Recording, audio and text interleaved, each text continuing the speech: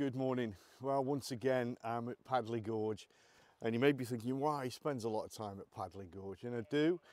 It's true. I absolutely adore it here, but this is probably my last day for a while, with the caveat of exceptional weather. So if I know it's going to be like super foggy, misty, wherever, then I will definitely come back here. But as sort of general photography goes, I've pretty much done my spring photography here after today, and then I'll maybe come back at the height of summer, and then of course it's going to be autumn, which is the big one for this place. But for today, I'm just going to wander into the gorge. I've got no real agenda. Last video I did here, of course, was the return to Bowl Hill Quarry, which I didn't feel was super duper for me. I've got a couple of nice little snaps, but nothing wonderful. But yeah, this morning it's cool. It's clearly going to be a little bit mixed today, but there's some beautiful wispy cloud formations. There's low cloud drifting over the hills. The bird song is quite, you probably can't hear it on this because I've got it all blocked out, but there's some beautiful bird song going on. You know, and even if I get no photographs, it's going to be a beautiful morning.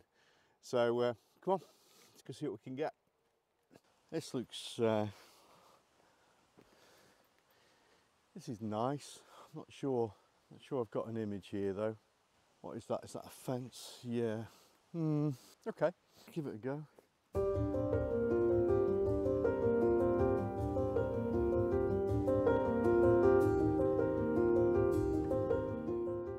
What I'm going to do today, to cut the waffle a little bit, because I do tend to waffle, is if I take a shot that I think is just too simple to explain, or if perhaps it's just something I'm having a go of, you know, I'm not 100% sure whether it's going to work, then I'll just pop it up on the screen, and you know, you can comment, let me know what you think of it by all means.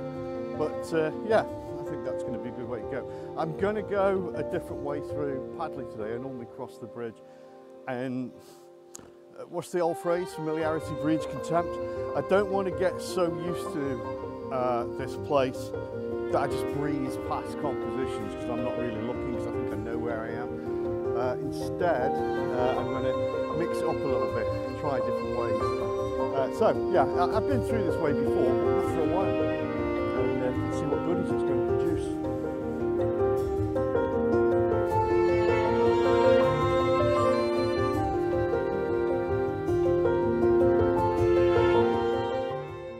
As soon as I've walked in the gate, I'm presented with this quite nice scene. There's the tangle of trees, some branches, some lovely green boughs hanging down, and then there's the floor with all the roots and rocks, and on top of it is some brown detritus. I don't know what it is, buds probably that have fallen from spring have now turned brown. I think if these were from, you know, last autumn, they'd have been gone by now, because there's still a little bit of radiance to them. I don't know if there's a shot here. I'm going to give it a go, but it's another one. I'll just throw it up because it's a I'm not sure shot.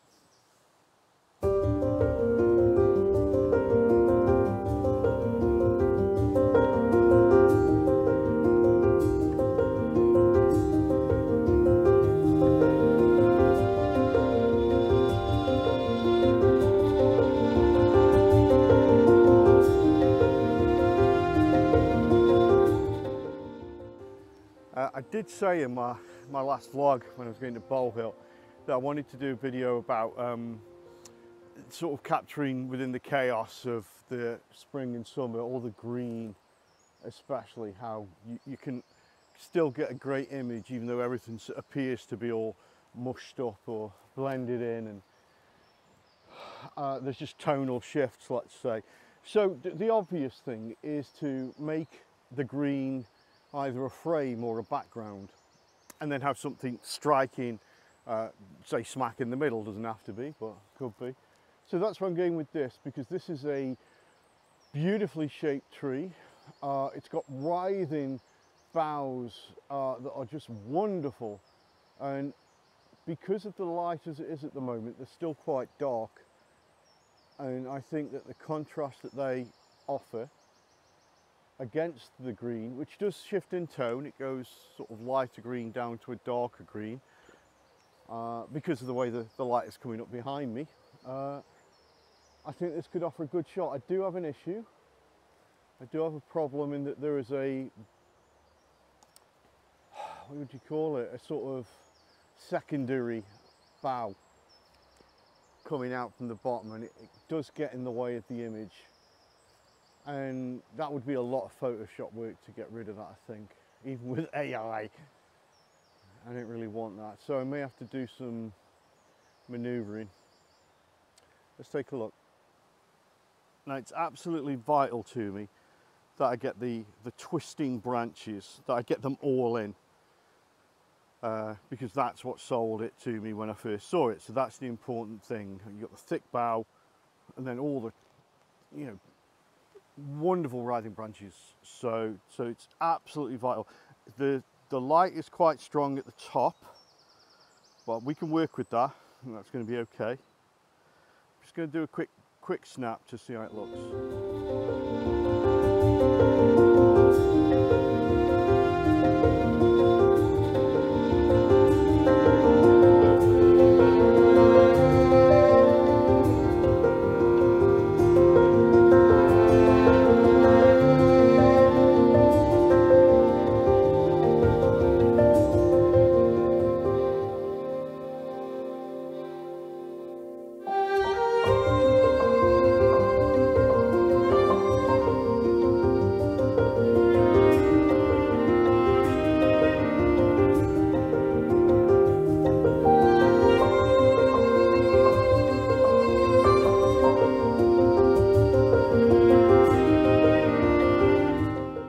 The weather's been fantastic here in the UK this week. Really warm, but clear skies. I guess there might have been some misty mornings where I've been working, so I've not been able to check it out. What that does mean is that the brook here is a lot more sedate than it has been in the last few visits. So, you know, that can be good and bad. If the water flow is reduced, it might not be as spectacular, but then these lower energy flows can produce some beautiful images. So I'll probably pop down, try and get a couple of shots. We'll see what this path gives me. If I get easy access to it, then I'll go down, but I'm not doing anything too bold today. My knees aren't feeling it. So oh, it's just beautiful here. Just take a moment. Again, I don't think the video is doing it justice from what I can see from the light, but the light dropped just as I walked into this little area here, and it's a lot darker than it looks on this video, and it's quite enchanting. You know, the glow that the light is producing from the trees is really nice as it pushes through the leaves. Wonderful.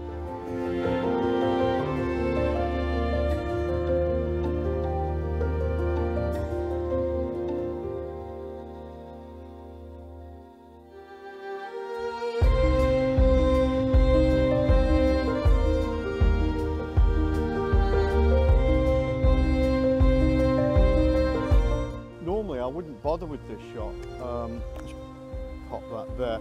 I wouldn't bother with this shot because those rocks are normally just big boulders and they offer no framing whatsoever.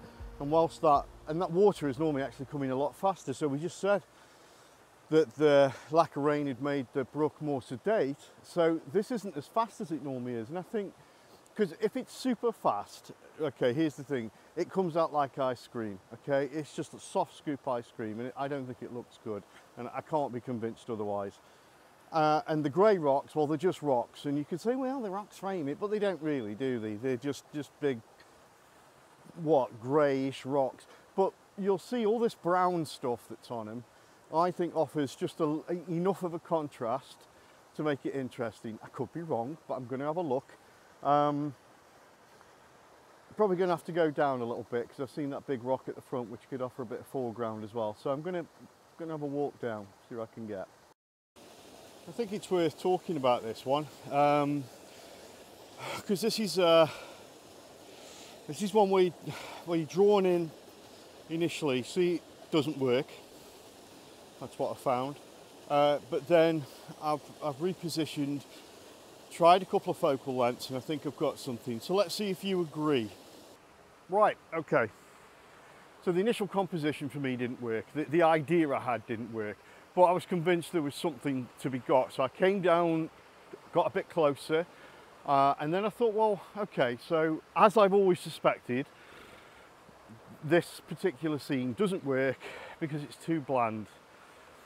But looking to the side here, I saw that these lovely green trees offered some colour. So I thought, well, okay, let's try and rebalance the composition.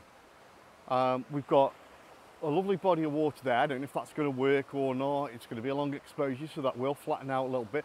I don't have a circular polarizer on. I could put one on, but it doesn't feel like it needs it right now.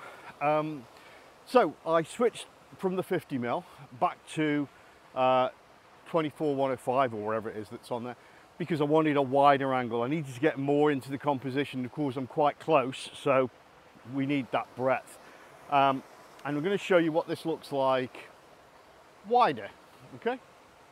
So the initial composition would have been this. And there was a bit of a tree sort of here, and it didn't really work. And then I thought, okay, let's just bring this in now, moved across, and I saw that, and I thought, if I can get the angle just right on that, there's a bit of a scene. The middle is quite empty, I guess. That's my biggest worry. So I'm hoping that the way the water looks is just going to balance it out. The green rocks and trees here. I'm probably going to be about there and there. And then this has got to do all the work. And my biggest concern is that if I shoot too low, this is going to be empty. These branches, by the way, were in the way. I helped nature with them. But I think if I bring it up a little bit, then these rocks here will help to draw it in a little bit. Okay, so this could be 2 minutes of your time wasted, or it could be quite nice.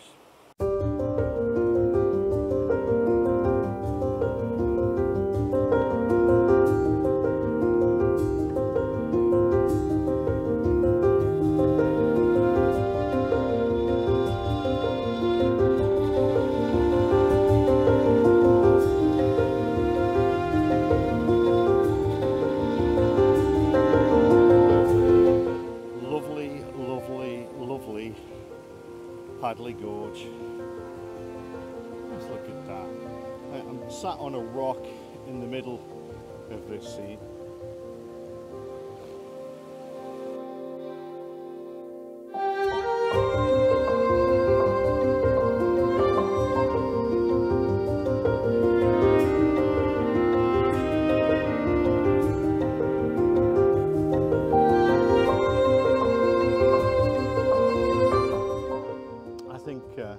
Found another quite nice one that you might not spot, but just on the corner of the pathway here, there's a little gathering of rocks there, and then it doesn't really show it here, but trust me, that tree there, yeah, there is sort of between the two rocks there, and there's some bluebells just at the base, and you can barely see them, but it was the bluebells that caught my eye. I've not had great bluebell shots this year, and it's in my little notebook. I keep a notebook of things to do better next year when the season's right, so bluebells is one of them. But so I thought, okay, well, the trunk is nice and dark. It's backlit, so there's a little bit of light at the top, which is nice. Portrait mode for this, of course, because going wide angle here would make no sense whatsoever. So I'm going to try and just capture the rocks and that tree and hope that the light is doing its job at the back.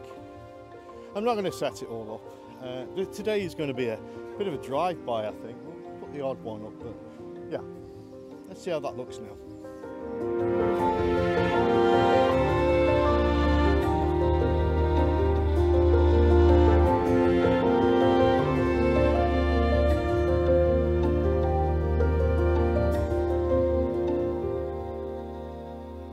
That's a break early, unfortunately. Had a bit of a twinge in my knee going up one of the rocks, well, over one of the rocks. I can't really risk it, not with all this gear on me. So it feels pretty weak at the moment, which is a shame because there's still plenty of morning left.